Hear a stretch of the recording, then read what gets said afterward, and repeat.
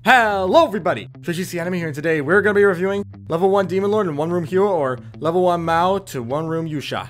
So without further ado, let's just hop right into this. So, what is the story behind this series? Basically, it's all about how after the hero defeats the Demon Lord awakes 10 years later, thinking, I'm going to go see how the hero and his team are doing, and if I can fight them again, only to find out that the hero, who once was so strong and managed to defeat him, is now a lazy bum who's just kind of living his day-to-day life.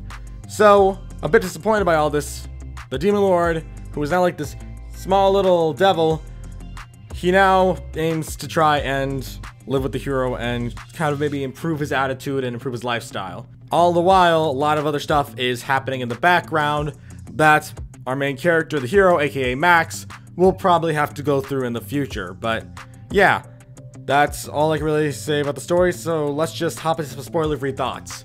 So, in terms of spoiler-free thoughts, it's fine. I didn't really expect much going into this, and I kind of just got what I came here for. It just was fine. I don't think it was particularly special. The comedy at times could be pretty funny.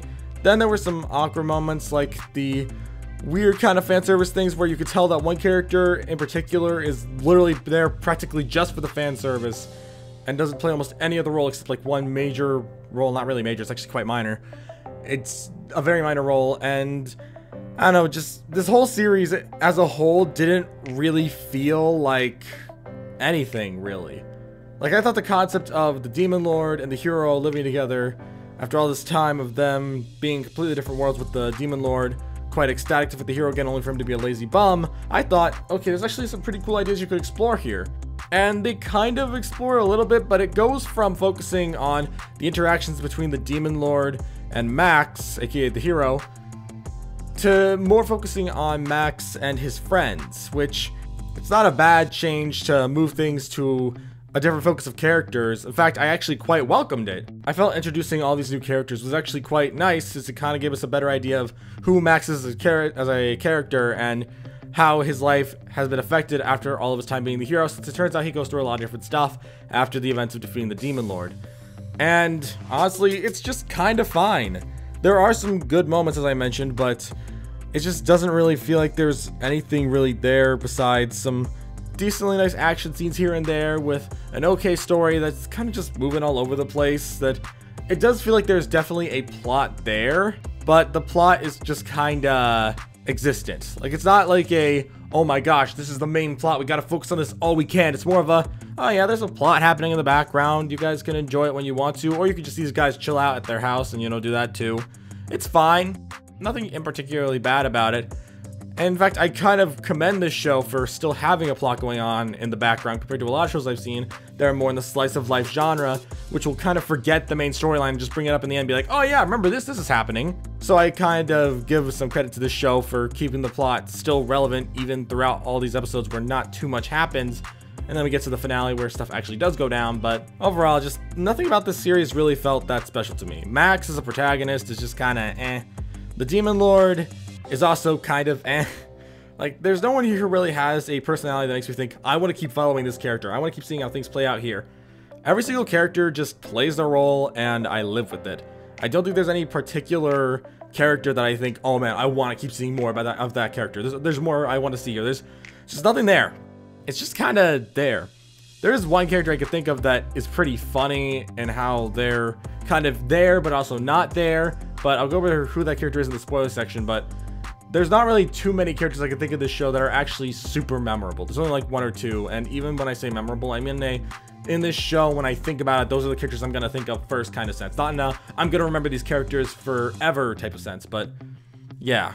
A minor complaint I can kind of give to this show that's beside everything else I've said, I do have a very small complaint, is that sometimes the story can get a bit trope-ish, kind of like tropey. I don't know what the right wording for it is, but there are times where the tropes really do shine through to the point it's more like you're just trying to get it over with. I'll go over more about it in the spoiler section, but basically there are some times in this show where tropes will play out, and I just think, of course they're doing this trope, because why not? It's just kind of the story it is, and it's not a bad way of executing the trope. I just feel like, I don't know, this show just feels less like its own thing and more like a bunch of tropes that are bad, I guess, but I never really want to get invested in these characters in this world. I never find myself thinking, I want to know more, I need to know more. It's more of a, I can enjoy these while they're there, but I wouldn't particularly love to watch this show forever.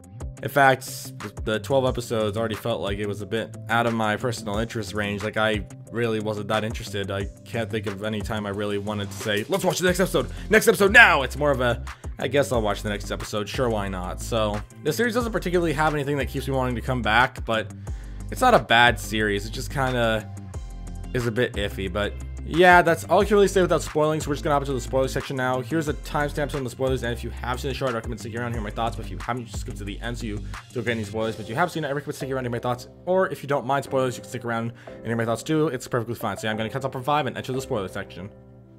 5, 4, 3, 2, 1. Okay, so there is one joke in the show that it comes back repetitively that honestly is kind of funny, and that's where this one character, one of the members of the old heroes party, Fred, keeps running into this ghost that lives inside of Max's little room home area. And at first it was kind of funny. It wasn't super funny, but it was kind of funny. But then the ghost just keeps coming back trying to haunt Fred, and Fred is literally the only one who sees it. And it just gets more and more funny as the ghost just refuses to let go of Fred. It's just so freaking funny that I find myself laughing, or at least chuckling, every single time, because of the fact that even though it only happens like 1 or 2 times, I think it's maybe 3 in total, it's just funny. It's just really funny. I like the whole thing. In fact, the ghost is the one character from the show that I could think of, along with probably Fred, since they both play a pretty solid role overall. Like compared to Max and the Demon Lord, who definitely have the most focus, Fred definitely sits up there as another major focused character. And I just found his whole thing with the ghost to be pretty funny. It was a fun little joke that got me chuckling. And yeah, moving past that, another thing I want to kind of talk about is the interactions between the Demon Lord and Max. Because before it started focusing on the main plot, we kind of just got to see the two of those guys interact. Especially since now that the Demon Lord has reincarnated, he's reincarnated as like the small body, but can actually transform into a young girl. And it kind of makes a funny interaction, as it seems like the Demon Lord might be getting an interest in the hero, which I find just kind of hilarious overall.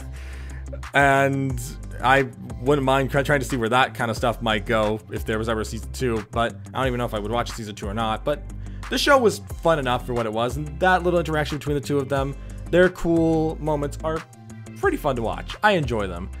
And yeah.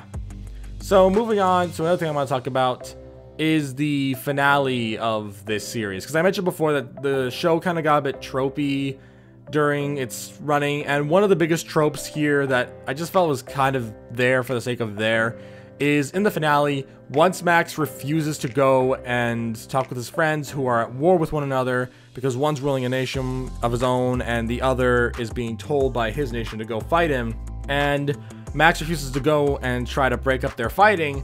So the Demon Lord goes off and tries to stop the fighting himself by being like, goodbye forever, Max, or something like that.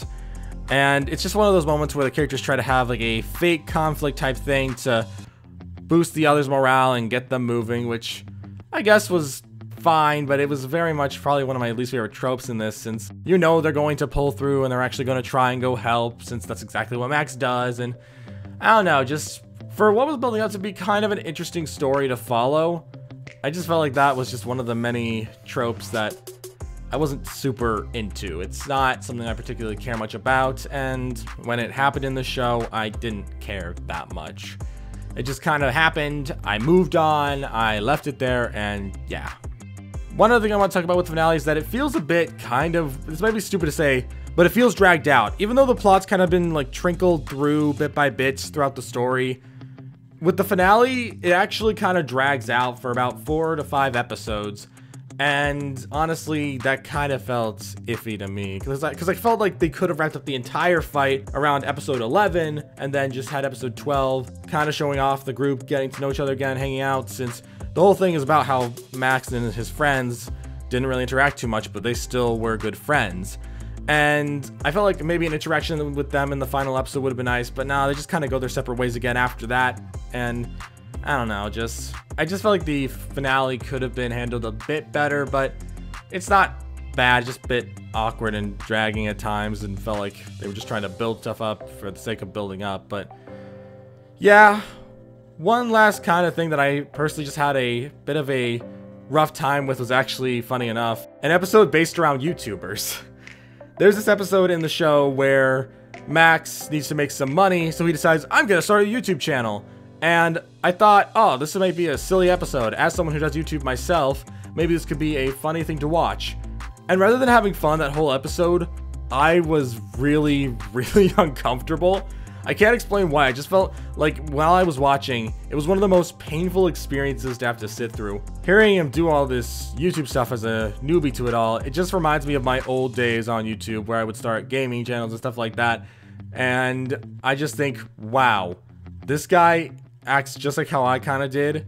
But for some reason, I just can't find myself wanting to watch this. Like, I just felt so uncomfortable watching, especially with how he kind of takes advantage of the fact that the Demon Lord after that is that the Demon Lord has the female body, so he tries to like lure people in with that. And it just, the whole episode, rather than making me laugh at it by the irony of it all or making me think, wow, what the heck is happening, it's more of a, could you please stop this? Can I leave, please? And I just wanted the episode to end so badly because it was so painful to sit through and it was just so awkward. But I don't know, the episode is just definitely not my favorite. It's definitely one of the worst episodes in this show, and honestly one of the worst episodes I've seen of a show pretty much in general. But that might be crazy to say, but I don't know, just didn't like it that much. But yeah, overall though, the moments in the show could actually be pretty funny. The stuff with the Ghost and Fred I mentioned, pretty funny. A lot of the connections between the main characters was nice, especially with how Max's friends and him interact with each other in a way that where they don't feel forced, like there's some kind of connection between them that has to be there. It does feel fairly natural, and I just enjoyed some of the interactions on this show. Overall, this whole show was just a fun little time. I wouldn't say it's great. I wouldn't say it's terrible. It's not like, oh man, this is one of those goofy kind of meh shows, but it's there and I'll enjoy it anyway. It's more of a, I'm glad I watched it once, but I probably wouldn't watch it again. Maybe if it was like hanging out with a friend, we were just chilling and stuff like that, I'd watch it. But if it was for an actual like, hey, should I rewatch this show? That'd be a no. Maybe I'd watch a season 2 if it happened, but overall, I just felt like this was a one-off thing. I can't really see myself going back to it. It was just fine and nothing more. And yeah, that's all I have to say. So we're at the conclusion of this video. What are my final thoughts? It's fine. As I've said before, it's fine. I wouldn't say it's particularly special or unique, but it's a fun little time where if you want to enjoy a nice little slice of life, go for it. It's fun. You enjoy it. It's not particularly special, which is why I wouldn't say watch it more than once, but it's still enjoyable enough. And that's why I give Level 1 Demon Lord and One Room Hero a 6 out of 10. Not super special, but still fairly fun. And I'd recommend it for someone if they just want to just turn their brain off, have a bit of fun, get a few laughs, and yeah. That's all I have to say, and thank you all for watching. If you're new to the JGC Anime channel, don't forget to subscribe. I also do anime fans to the channel, and I will see you all around. Peace!